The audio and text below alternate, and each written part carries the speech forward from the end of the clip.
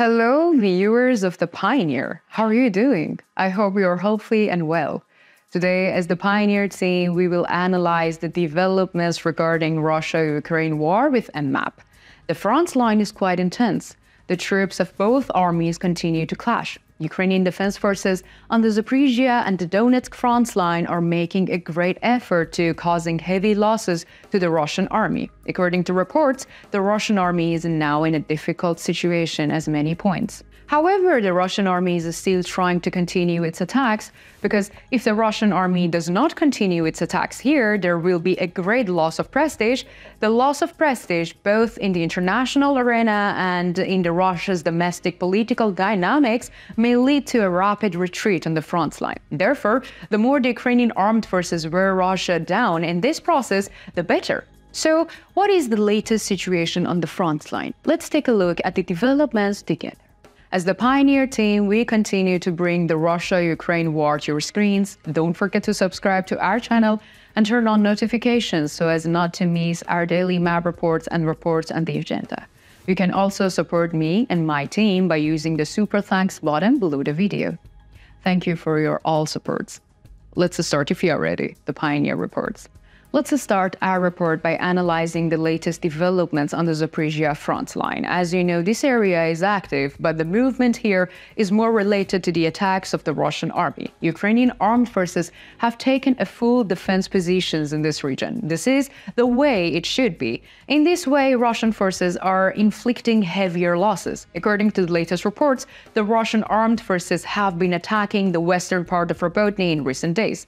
We see that the Russian long-range weapons are very active in this region. However, there is no result. Ukrainian defense forces continue to hold their positions in this region to a large extent. We also observe that the Ukrainian armed forces are under pressure on the Malaya-Tokmakcha line. According to the reports, the Russian armed forces are trying to establish a new line through Novoprokopivka towards this region. Here we can talk about an attempt by the Russian armed forces to get behind the bridgeheads of the Ukrainian armed forces.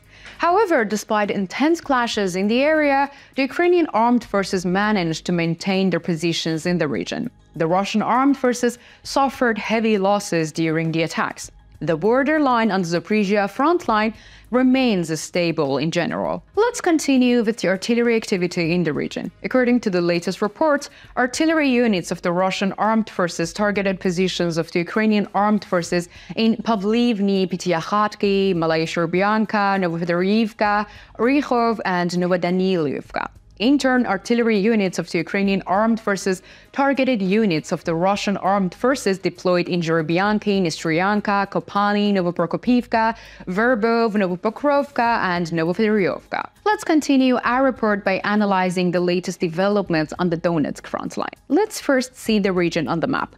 As you know, routine attacks by the Russian army continues in this region. According to the latest reports, Russian troops supported by the artillery and armored vehicles on the Donetsk front line seems to have entered the southern part of the Novomykhailovka. In this area, we can say that the Ukrainian armed forces have established their defense line further back. We also see that the Russian armed forces have managed to occupy new positions west of Marinka.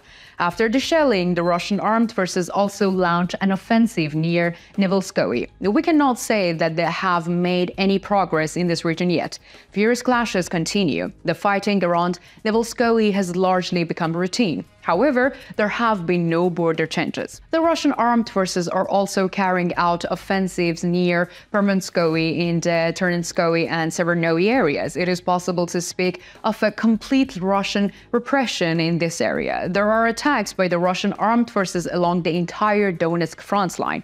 We also mentioned the captured territory, but let us remain this. There have been Russian attacks in this region for about 3 months. Despite this, the Russian army was still able to advance by meters. The Ukrainian defense forces in this region should be congratulated. But this is not enough. We see that in some areas, the Ukrainian defense forces are stubbornly resisting. In some areas, they do not apply the strategy of retreat. If retreat is favored in some areas, it will lead to heavier losses for the Russian army. The staff headquarters of the Ukrainian armed forces should think about this issue. If this war has turned into a war of attrition, In addition, the Russian armed forces, supported by long-range weapons, attacked the fortifications of the Ukrainian armed forces from the southeast, from the industrial zone, east of the Krutuka Balka and the north of the coking plant. The main factor in the Russian offensives in this area is the Russian long-range weapons. If the Ukrainian armed forces carry out tactical strikes against the Russian long-range weapons here, the pressure of the Russian army will be greatly broken. Let us continue with artillery activity in the region. According to the latest reports, artillery units of the Russian armed forces targeted positions of the Ukrainian armed forces in Pobeda, Gorogoyivka, and the town of Krasnogorovka, Bryachi, Orechetin, and Solotka Balka. In turn, artillery units of the Ukrainian armed forces targeted positions of the Russian armed forces in Alexandrovka, Staromikhailivka, Donetsk, Valiodny, Kurtaya, Balka, and the village of Krasnogorovka.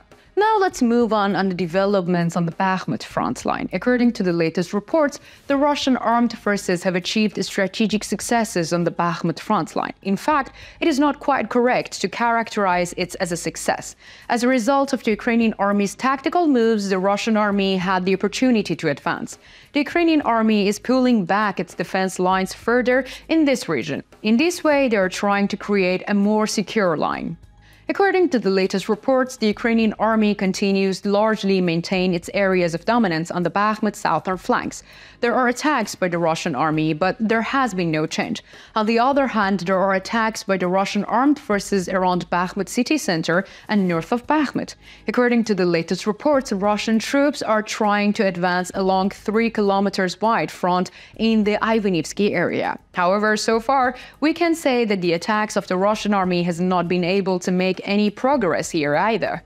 There are also fierce clashes between the Ukrainian armed forces and the Russian armed forces near Khoromov and Bogdanovka.